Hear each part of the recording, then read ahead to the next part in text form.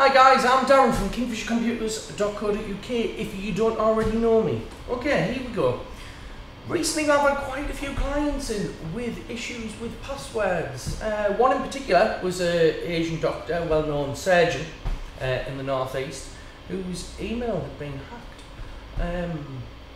Obviously, it wasn't brute force, it was a guest password.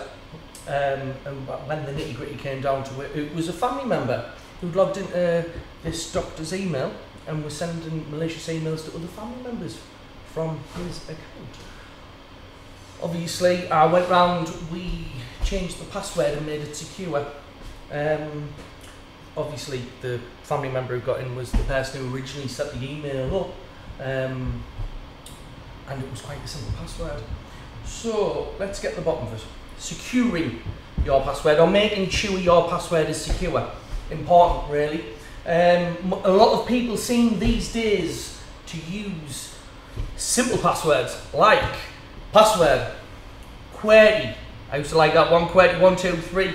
Please let me in 123. Another one I always like to use, used. Sorry. So how do we ideally create a secure password? You could use password generators, websites like passwordgenerator.org. Put your password in and it'll generate a password from that password. Not really ideal because you're not necessarily going to remember that password. So if ever you go to log into your account, then maybe you might be sat there 5-10 minutes trying to work out what that password was. So what would I do? What would my advice be? Simple. Don't use something that someone knows. Right? Don't use simple words. If I was to hack an account or someone was to hack an account, what you generally do is you know your target. So generally the hacker or person trying to get in would use words that they think you might use.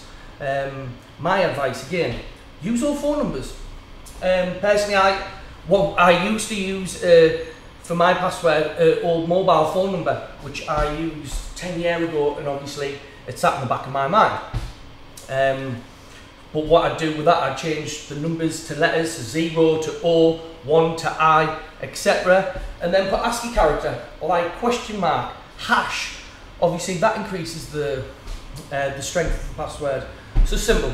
For example, the phone number for Kingfisher Computers is 01429 280 955. So how could I change that into a secure password? Well, we changed the 0 to an O, the 1 to an I, or 1429, 28, change the 8 to a B, 0, O again, uppercase and lowercase, let's mix them up. Then obviously at the end, use question marks, exclamation marks. Obviously we just wanted to tear someone from getting in. So it's a simple way, and more importantly, you're going to remember what the password is.